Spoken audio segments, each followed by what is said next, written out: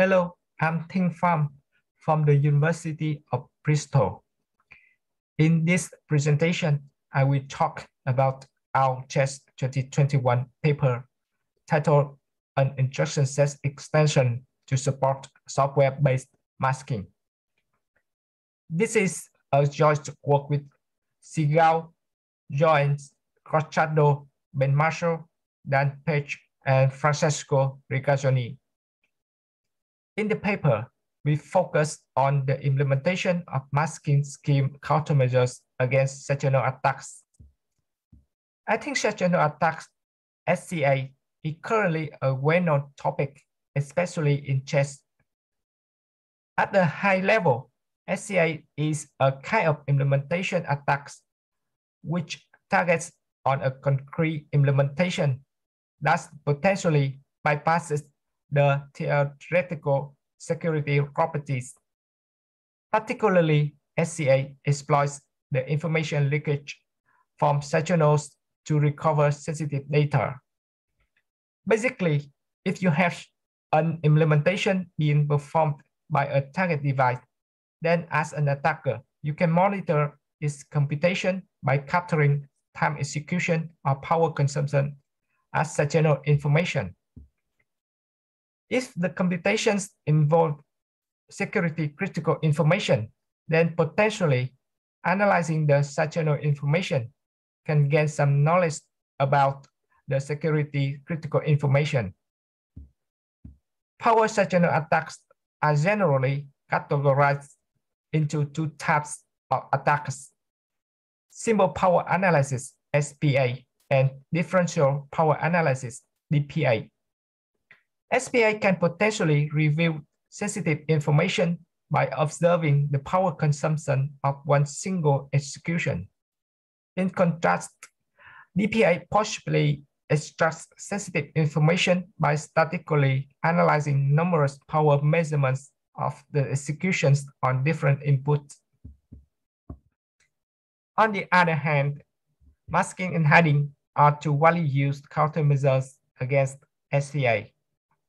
Hiding countermeasures try to reduce the signal-to-noise ratio of leaking information, while masking countermeasures, which are focused, merge the sensitive information with random cells unknown to attackers. They can be viewed as a low-level analysis of computing on encrypted data concepts.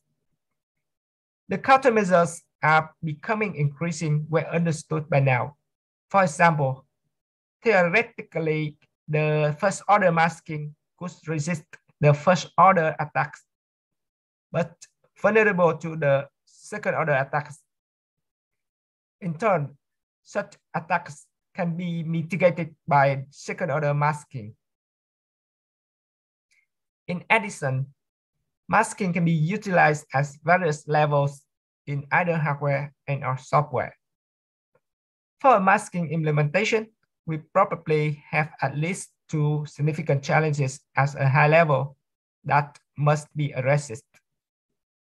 First, it must translate theoretically security properties into practice. Second, it suffers large increases performance and implementation overheads.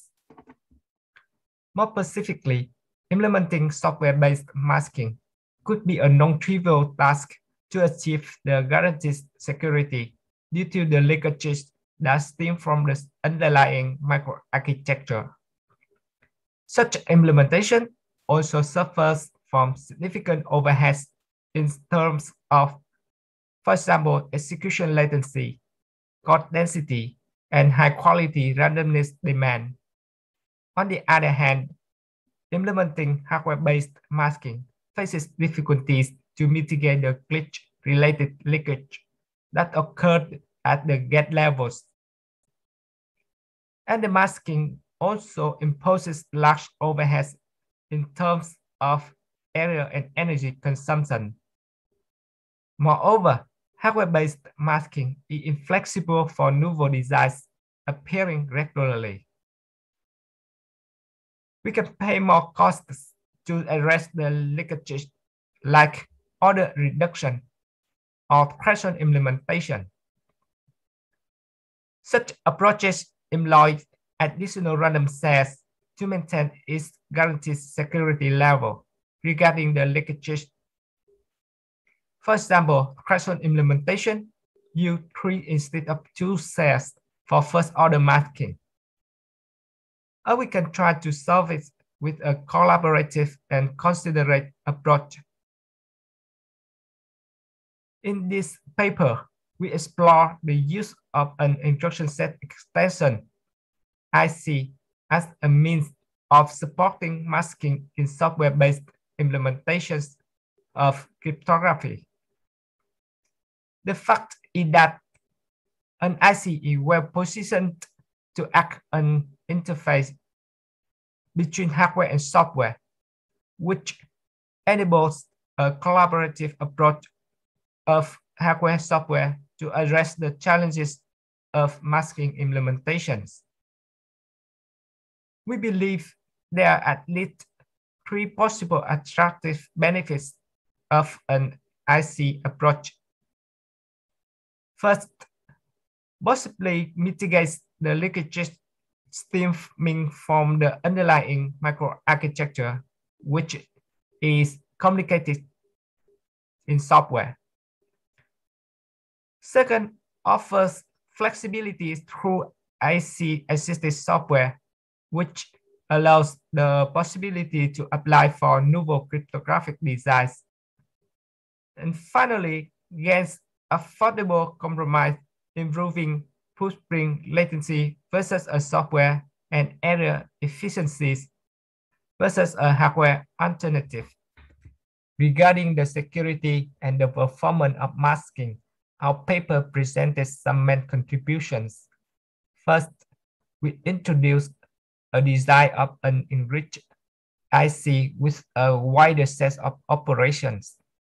Second, we presented an error-efficient and leakage-aware implementation of the IC within an existing RISC-V microarchitecture. Finally, a leakage evaluation and a quantitative analysis of the overheads on a wide range of IC-assisted cryptographic software is conducted. As a result, we show that it's possible to achieve secure masking using dedicated instructions without the need of duplicating the data bus, which is often introduced in existing hardware and IC-based approaches. At a high level, we aim at supporting operations on operands either in Boolean or arithmetic masking representations.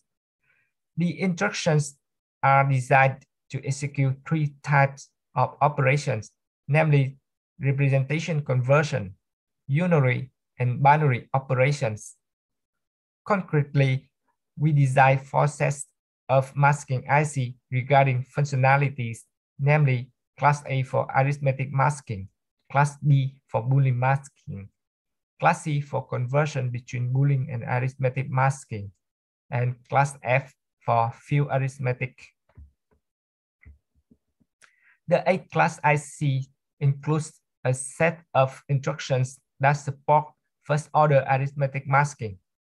They allow masking, unmasking, remasking, and mask operations include addition and subtraction. Likewise, the B class IC consists of a set of instructions that support first order Boolean masking. They allow masking, unmasking, remasking, and mask operations, including bitwise operations, for example, NOT, AND, XOR, and rotations, and arithmetic operations such as addition and subtraction.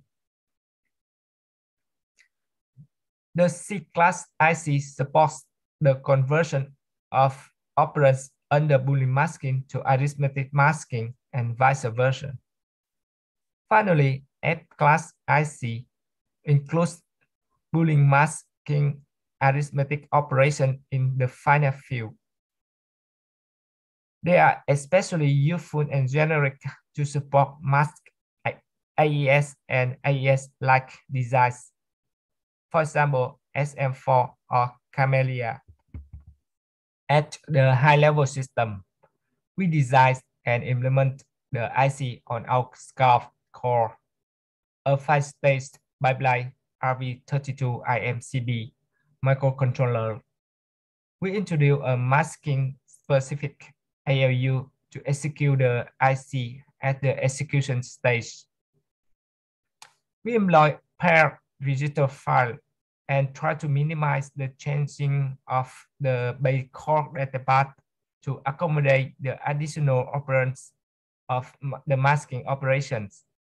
Especially, we take careful efforts to mitigate the possibilities of accidental share combination along the data path. The masking specific ALU is the main component to execute on mask IC.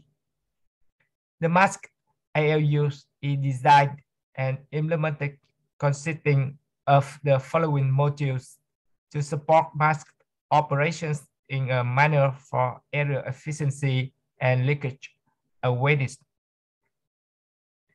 Random bit generation, RBG, generates random masks for the masking and remasking operations in the mask ALU. Based on the demand of mask operations, it includes two instances. Each instance used the hybrid design motivated by the trade-off between error throughput and randomness qualities. It includes both pseudo and true random components. A and F class instructions are supported by separate modules. B and C instructions are executed in an error-optimized module, which leverage integration in and functionality reuse between operations. Especially, we carefully mitigate glitch-related leakages in the mask ALU by adopting the domain-oriented masking-based strategies. Domain-oriented masking, DOM, is applied for nonlinear mask operations in the mask ALU. For example, Boolean masked AND and Boolean masked field multiplier. The figures show the circuits of the masked AND and the masked field multiplier. As we can see, the circuits follow two principles. The first is separating the operation on associated shares into their separated domains. The second is inserting the latching and remask steps for cross-domain operations to prevent glitch-related leakage. Moreover, we carefully select suitable DOM-independent and DOM-dependent variances regarding the dependency between the two input operands. For example, DOM-dependent is applied for mask AND and DOM-independent is for mask field multiplier. In addition, we insert the additional remasking steps where it's necessary or possible. This is a conservative decision with respect to the leakages. Especially, we adopt the use of double bump clocking to mitigate the latency overhead caused by the cross-domain latching. For example, the inputs and outputs flip-flops operate with the different clock edges versus the latching ones. To evaluate the area overhead, we consider two variants compared to the baseline core without IC, namely IC CBA supporting A, B, and C classes, and IC CBAF supporting A, B, C, and F classes. We synthesize the systems for two implementation targets, FPGA and ASIC. The results are reported in the table. We can see that the area overhead of IC CBA is fairly modest, which support the F-class instructions. This overhead further increases in the IC CBAF. One can view this as a trade-off to specifically support AES and AES-like ciphers. After the implementation of the masked IC hardware system, we evaluate the IC utilization through IC-assisted software for a range of cryptographic kernels. While we implement such IC-assisted software, we face some challenges which are fairly like that of masking software using the base ISA only. For example, first, various design choices regarding function inlining and loop unrolling for an implementation. Second, register access regarding efficient utilization of a limited number of registers, pair registers, and avoiding leakage from moving shares to and from registers. And third, the possibilities of accidental unmasking caused by speculative execution. However, we found that implementing a mask function using the IC is less effort than using the ISA, and securing such implementation involves a similar process, but using the ICs is easier because the program is shorter. Generally, the cryptographic kernels are implemented using assembly language, and we address the implementation challenges manually. In addition, for a comprehensive evaluation of the IC utilization for each kernel, we implement at least 3 variants, namely unmasked for unprotected implementation, ISA masked for masking implementation using only the base ISA, and IC masked for masking implementation using the proposed IC. Due to the importance of AES, we particularly focus on it. By design, AES can be implemented on hardware-software platforms with different approaches. For the unmasked implementation, we evaluate various implementation approaches, namely packed mode, T-table, and IC-supported acceleration. That would provide a more dimensional comparison. We found that not all implementation above are easy to mask. For the ISA mask implementation, we adopt the Riemann-Brown scheme. This scheme computes few inversions using squares and multiplications. For the IC mask implementation, we also leverage the Riemann-Brown scheme. We employ the mask AC to compute the mask operations in the scheme. As expected, the mask IC bring a significant performance boost, as we can see in the table. To demonstrate the generalities of the IC, we also evaluated the utilization of the IC using other cryptographic kernels, namely SM4, SPEC, SPARC, and CHA-20.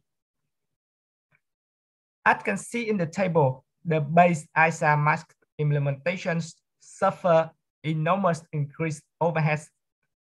The IC-assisted masking, as expected, gains more than 1 order of magnitude overhead reduction in terms of instruction count and cycle count in comparison to the base ISA alternative. Regarding the security of masking, our strategy mostly relies on the DOM approach. For the IC implementation in hardware as mentioned above. Then we do empirical validation by evaluating the leakage of large cryptographic kernels, of which implementations are constructed by using the glitch resilient IC. In this regard, our FPGA implementation of the masked IC is built on the Sensible G3 side channel analysis platform. And we use TVOA-based leakage detection to evaluate the security of the masked cryptographic kernels. For example, the figures show the leakage evaluation for AES kernels.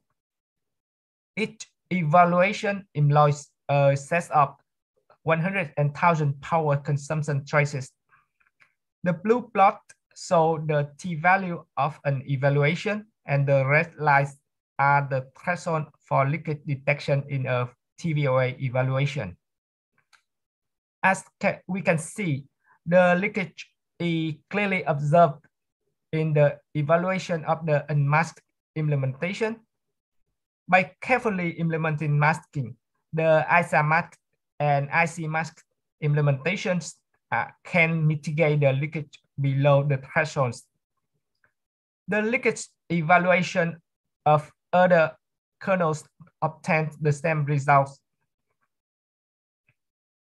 In summary, we presented the design, implementation, and evaluation of an IC to support software-based masking. Our evaluation suggests the IC can support efficient, secure first-order masked software.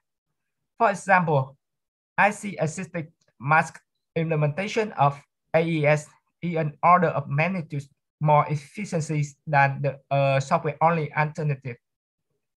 Moreover, our IC allows maintaining the flexibility of a software to suit several cryptographic algorithms while incurring acceptable inherent area overhead. However, utilizing the IC is not straightforward, which demands care. For example, ensure non-interaction between cells, load and store cells, and deal with register pressure.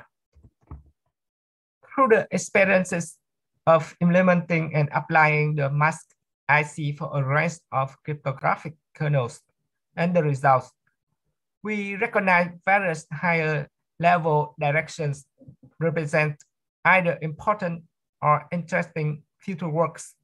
For example, it is interesting to look at how an IC-assisted approach supports generalized masking schemes like higher order masking, and how an IC can be changed to support flexible work sizes like 16-bit and 64-bit.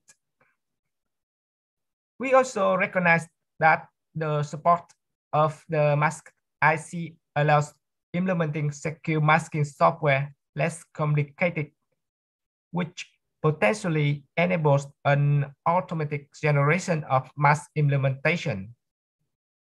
So it is interesting to look at how such masked IC can be integrated into an automatic tool like Tornado.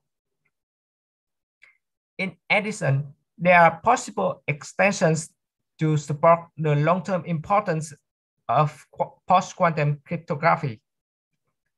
In more general, the IC can have possible extensions to assist with various challenges. For example, secure register access and cell-aware memory access. So that my presentation, of course, this would have some unclear details in the presentation. I would like to encourage you to read the paper for full technical details. I look forward to answer any question that you may have at the live section, or you can drop us an email using the addresses on the first slide. Thank you for your listening.